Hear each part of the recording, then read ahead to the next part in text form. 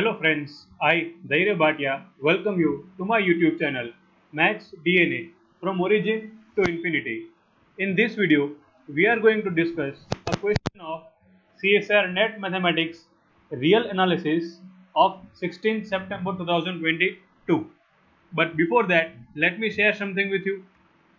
We believe that to qualify 4 different exams, that is NET, GATE, SET and State Public Service Commission examination, all you need is just one single book with 2000 plus detailed solutions of questions.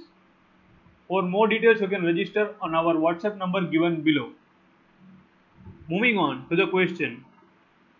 The question is, for alpha greater than equals to 0, define an equals to 1 plus 2 raised to alpha plus 3 raised to alpha plus 4 raised to alpha up to n raised to alpha divided by n raised to alpha plus 1. What is the value of limit n tends to infinity an? And the options are given to us as A, the limit does not exist, B, 1 upon alpha square plus 1, C, 1 upon alpha plus 1 and D, 1 upon alpha square plus alpha plus 1. This question seems to be quite difficult in the beginning, but if you just knew some basic mathematics of 10th standard, you could have easily solved this question. Now how that? Let us see. As per the given question, we are given that alpha is greater than or equals to 0 and an is defined as 1 plus 2 raised to alpha plus 3 raised to alpha up to n raised to alpha upon n raised to alpha plus 1. Now whenever such type of questions are given and you are allowed to select the value of any variable in the question, always select the values of the variable and then try to solve the question. Here we firstly consider alpha equals to 0 in our given an. So an becomes 1 plus 2 raised to 0 plus 3 raised to 0 up to n raised to 0 upon n raised to 0 plus 1.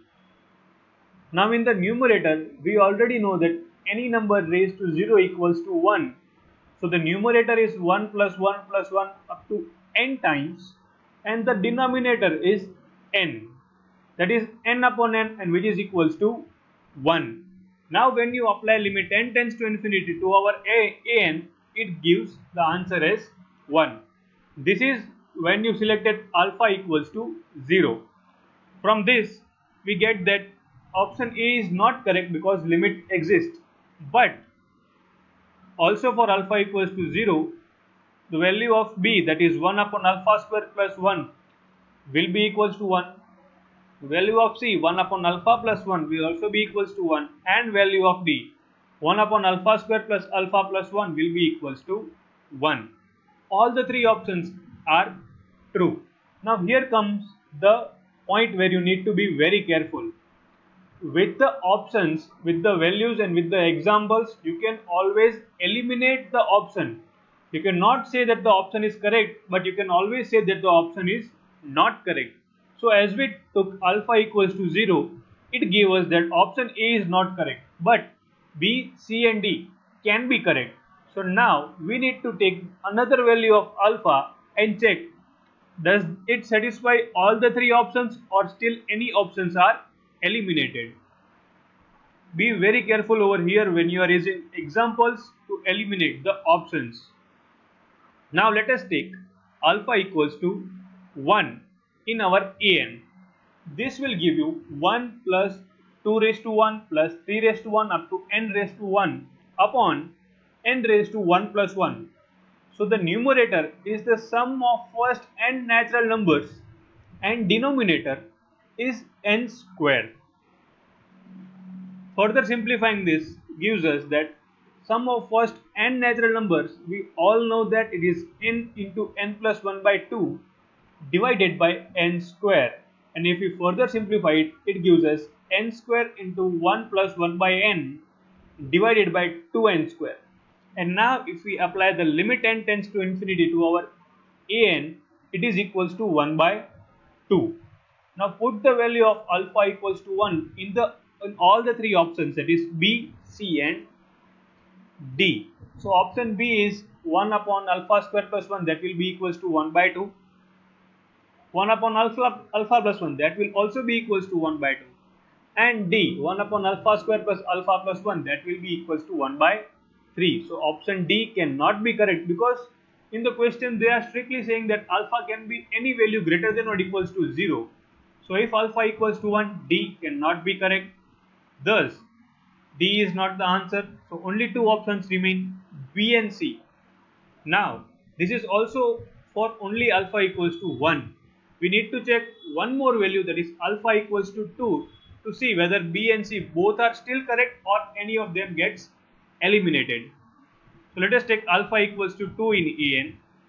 This gives us AN equals to 1 plus 2 square plus 3 square up to n square divided by n raised to 2 plus 1. Numerator is nothing but the sum of first squares of n natural numbers divided by n cube.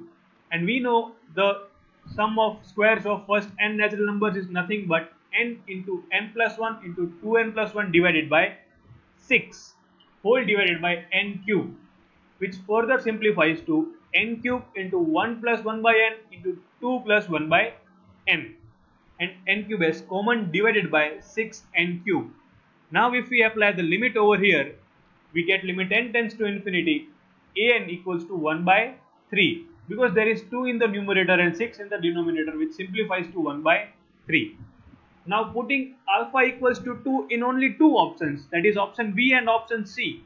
So option B becomes 1 by 5, that is not correct, and option C becomes 1 by 3, which is correct. And as one option has to be correct and we eliminated three other options, so option C will be our correct answer. See, you can use this method to eliminate the options, and as you have eliminated three incorrect options, the one that is remaining will be definitely correct. So you don't need to memorize the sequences and memorize the series and memorize the formulas. All you need is just to apply simple mathematics that we teach you over here.